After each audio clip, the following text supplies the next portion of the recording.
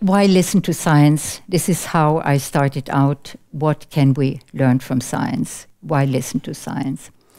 As I said, science extends the range of our predictions, the way of our predictions, but all predictions have limitations, not only for the individual in terms of probabilities, there is no absolute certainty, but each method, as everywhere in science, has its limitations. At the same time, we now know much, much more.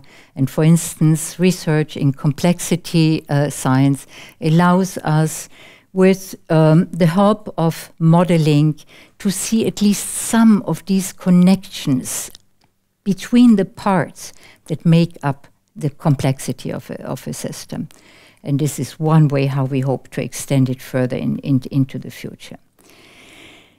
You all listen to the weather forecast. Now, 100 years ago, weather forecasting was an extremely risky and uncertain business with enormous ways of holding back aviation that was just beginning to take off.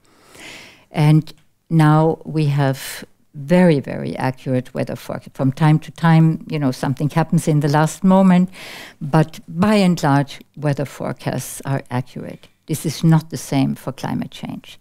Climate change typically is an enormous, complex phenomenon, and yet, eventually we are learning at least some, to understand better some of these complex interactions.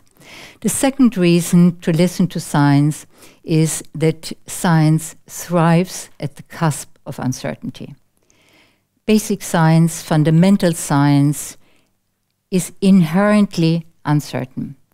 You do not know what you will find. You are moving towards the unknown. If you know already what you will find, it's no longer basic research. It's some sort of applying knowledge you have to make sure that there are phenomena that you can tighten, that you can improve. But this inherent uncertainty is something that is very motivating also for research and pushes us further into what we don't know. And this is the third reason. The future is radically open.